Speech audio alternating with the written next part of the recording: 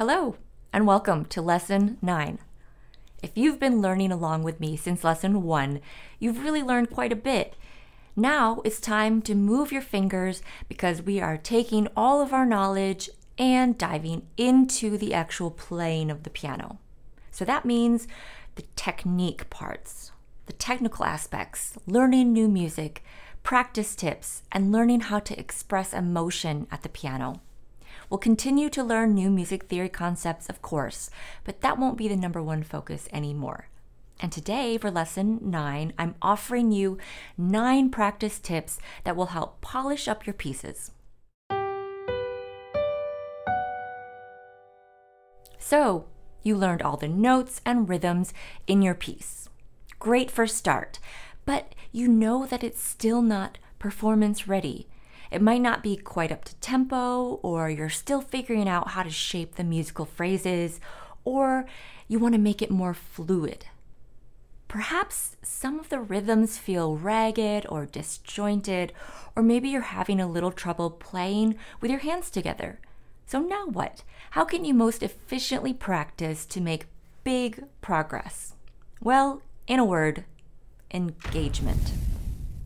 How many of you practice from beginning to the end of your pieces every single time you practice? Oh, me. And then if you make a mistake somewhere in the middle, you go all the way back to the beginning and go to the end again. And do you always practice at the same tempo? Do you practice the same way every day? These are all examples of not staying engaged. And it would be like doing the same exact workout every single day. It might work for a while, but your body is just going to get used to it and it's not going to be beneficial for you anymore. So you got to mix it up. Before we get into these practice ideas, I'd love to know, what are your favorite practice techniques? What has worked well for you? It'd be great if you'd share it with all of us in the comments below. So I'm going to use the Harp Song, which is from this Alfred Adult Piano course, to demonstrate these practice tips. It's a pretty simple piece, and I know a lot of you use that book, so hopefully some of you have played it before. So here's how the piece goes.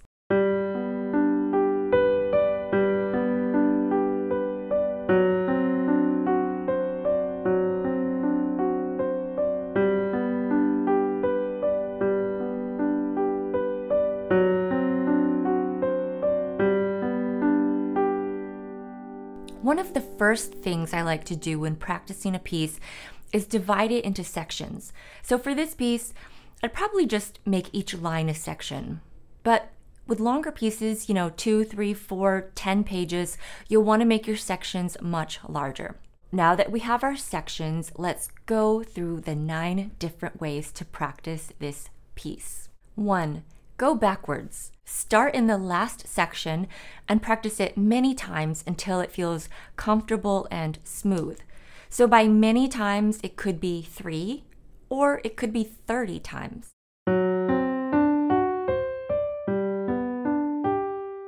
Then move to section 3 and practice that line, and resist the temptation to also play section 4 after section 3.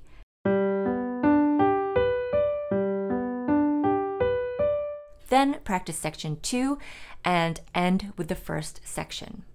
So how is this helpful? By not practicing from the beginning like we usually do, we're challenging our motor memory or our muscle memory and making ourselves focus in on what we're playing. 2, change the articulation. And you're still practicing in sections, so go in whatever order you'd like, just don't start with section 1. If it's marked legato with a slur, practice it staccato, and if it's marked staccato, play it legato. In this case, since there are slurs, I'll play it staccato.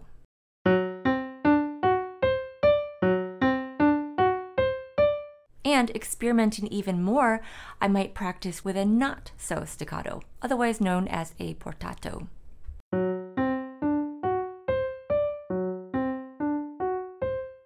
3. Change the rhythms and practice them by section. In the harp song, it's pretty much all even quarter notes.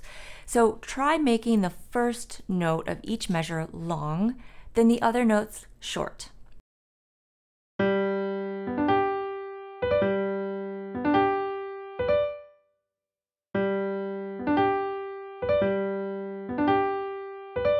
Then make the second note of the measure long and the other two short.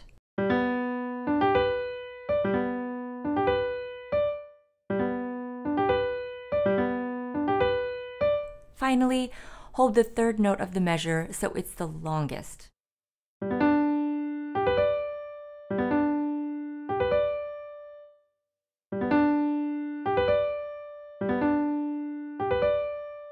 This practice technique is especially good if you're trying to even out fast notes or increase the tempo. When I practice in different rhythms, I feel like I'm strengthening my weaker fingers and just increasing my finger independence in general. And I feel like I'm gaining so much more control because I'm forcing myself to play fast, then pause. If you're trying to increase the speed of your playing, this is great because you can work on the speed of just a few notes at a time rather than try to play an entire section at a faster tempo. For example, if you're trying to increase the tempo of your scales, you might do alternate rhythms in 4.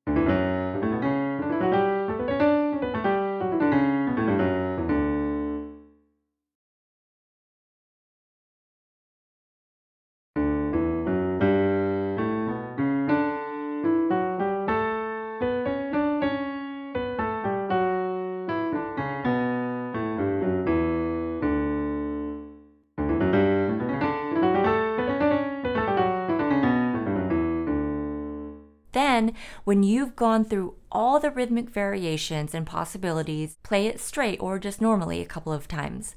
And you'll find that your scales sound more even, you probably will be able to play faster, and just in general, it will be much more comfortable.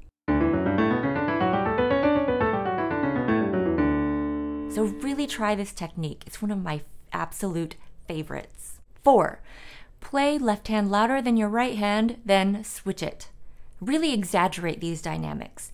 This is just forcing your mind to stay engaged since you're doing something differently. Also, you're working on your control. As a musician, you want to be able to hear something in your head, then replicate it on the piano using your hands, and that takes control.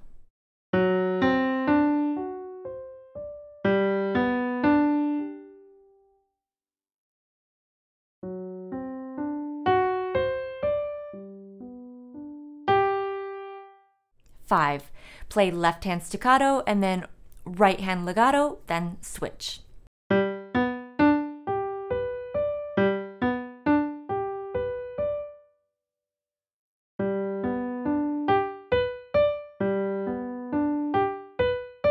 Six, play with your eyes closed. This tests your memory and keyboard geography, meaning how well can you feel your way around on the piano without looking.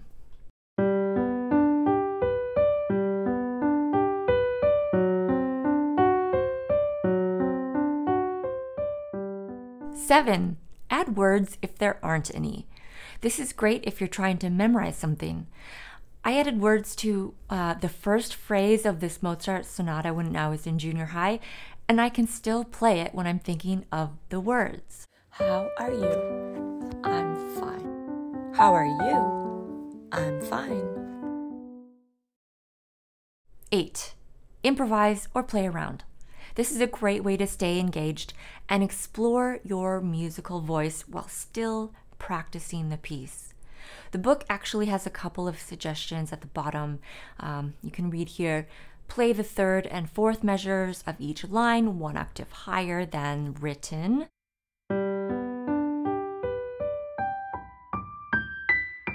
And play the first and second measure of each line 1 octave lower than written.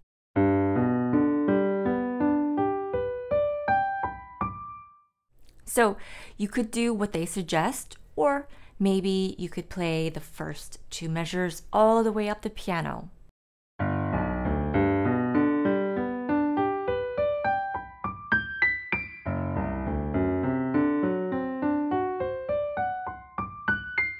Or maybe you could play it backwards.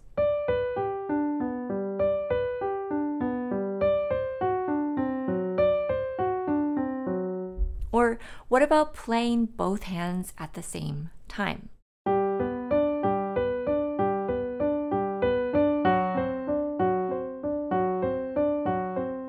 You could even use these 3 notes in any order you like. Just create something. Experiment with the dynamics, experiment with the mood, tempo, all of that.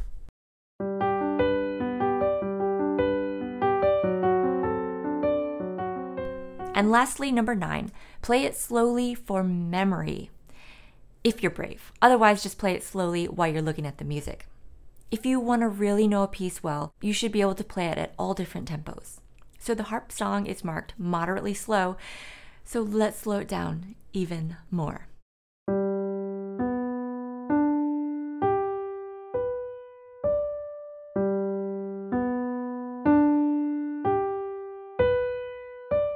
Now this takes some effort to stay engaged at such a slow tempo, but it's great practice for your focus and to make sure that you consciously know what's going on in the music.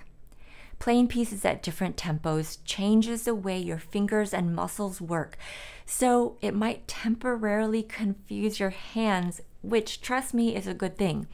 With all of these practice ideas, rehearse them until you can play it quite well. Then go back to playing it the normal way or as written, and it'll feel quite a bit easier to play. So, those are 9 ways to practice when you're not sure how to practice. If you have a longer piece than the harp song, don't feel like you have to practice every single section like this every single day. Maybe just to pick 3 or 4 of the hardest sections in the piece, the ones that you know you struggle with, and then play it through all the way. Practicing is both a left and a right brain activity, so stay creative in your practice and try to come up with games or challenges for yourself. So these 9 suggestions are really just the tip of the iceberg. Again, if you have a favorite practice idea that has worked well for you in the past, please share it with all of us in the comments below. Otherwise, I'll see you next week for lesson 10. Have a good one, guys. Bye.